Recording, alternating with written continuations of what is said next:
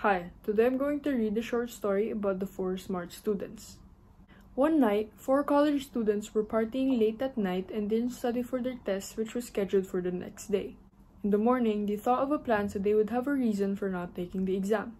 They made themselves look dirty with grease and dirt. Then, they went to the dean and said they had gone out to a wedding last night and on their way back, the tire of their car burst and they had to push the car all the way back, so they were in no condition to take the test. The dean thought for a minute and said they can have the retest after 3 days. They thanked him and said they will be ready by that time. The dean said that as this was a special condition test, all 4 of them were required to sit in separate classrooms for the test. They all agreed as they had prepared well in the last 3 days. The test consisted of 2 questions with a total of 100 points. The first question asked what their name was for 1 point, while the second question asked which tire had burst from the night of the accident for 99 points. All of them had different answers and failed the examination.